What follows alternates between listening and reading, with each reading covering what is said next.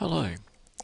We're just going to spend a few minutes today looking at the foramini that you see in the base of the skull. Here is a skull laid base upward. The anterior surface of the skull is over in this direction, and the back of the skull, the posterior, is over here. The first and most obvious foramen that you see when you turn a skull up on its base is Foramen Magnum. This large hole in the middle, and that's why it gets its name Magnum, because it's large. And Foramen Magnum is where the spinal cord, and in fact at this level it's actually the last part of the brain stem, actually extend to then enter the spinal cord.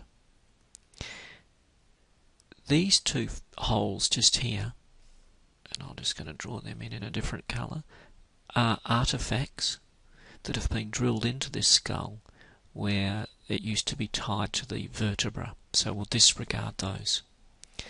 The other key features that you see when you look at the base of the skull is this large bony protuberance here that we all know is the Mastoid Process.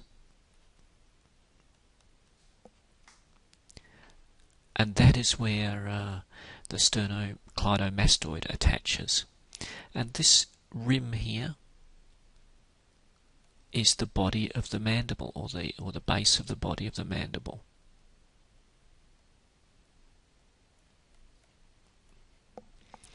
And just inside it you can see the palate here, and this palate, we'll just put a P for palate on it here, P for palate, and the palate is made up by maxilla towards the front 2/3 and palatine bone towards the posterior 1/3. And just in here you can see some nasal septum sticking through from the back of the nasal cavity. So let's start talking about the foramini that you can see, which is what today is really about. The first foramen that's quite obvious is this foramen just here. And because it sits between the mastoid process and the styloid process, which has been broken off in this case, it's called the stylomastoid foramen. And the stylomastoid foramen is where a whole bunch of the 7th cranial nerve leaves the skull to then head off into the parotid. The next major foramen you can see quite obviously is this one here. And this foramen here is called Foramen Lacerum.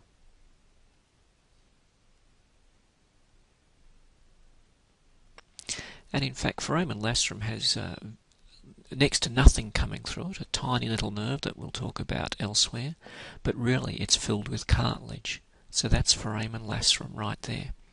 And if you look very closely, you can see just in front of Foramen Lacerum, just here, a little tiny canal.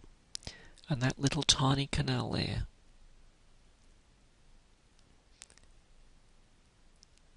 is called the Pterygoid Canal.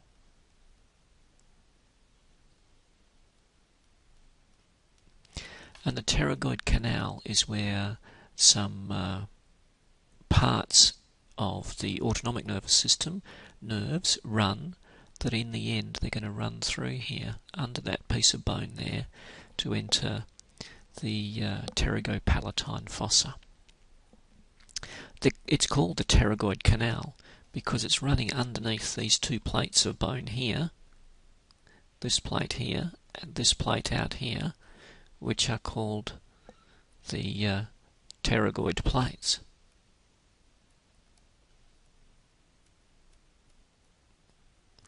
And they are the pterygoid plates of the sphenoid bone. The lateral is where I've put the pointer to, and the medial is this one over here, and here's our friend the hamulus hanging off the end of the medial pterygoid plate. Now there's a couple of other foramen to see here. The first one that jumps out to me is this one just hidden in the shadows just here. It's quite irregular in its shape, and that is where the internal jugular goes. And that is the jugular foramen. And just in front of it is this canal here. That when you look at it, it's one of the few foramen that when you look at it with the skull lying on the bench like this, you actually can't see the other opening of it. It actually does a big curve underneath the bone here, and that is the Carotid Canal. And that's where the internal carotid artery runs through the skull to then join the circle of Willis at the base of the skull. And the other two foramini that we want to just highlight and be sure we've seen is this little one here. And that little one there is called the Foramen Spinosum.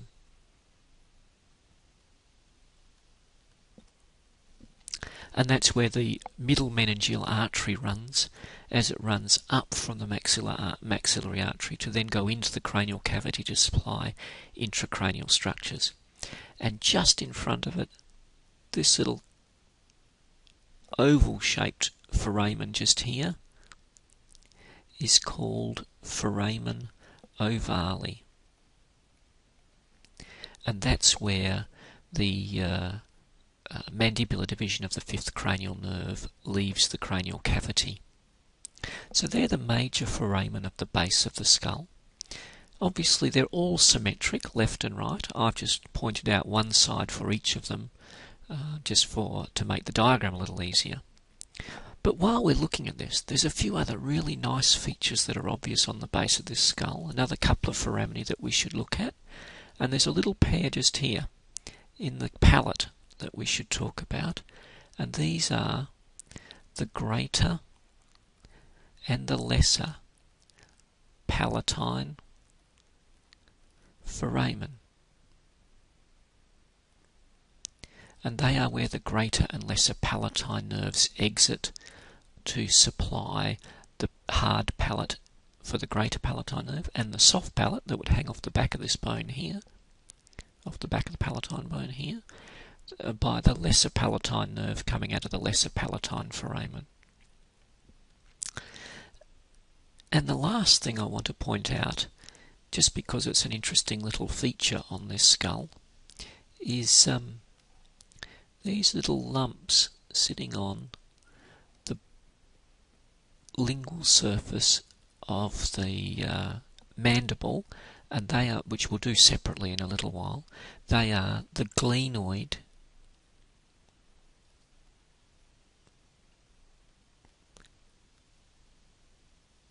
I beg your pardon, they're not the glenoid, let's just cross that out.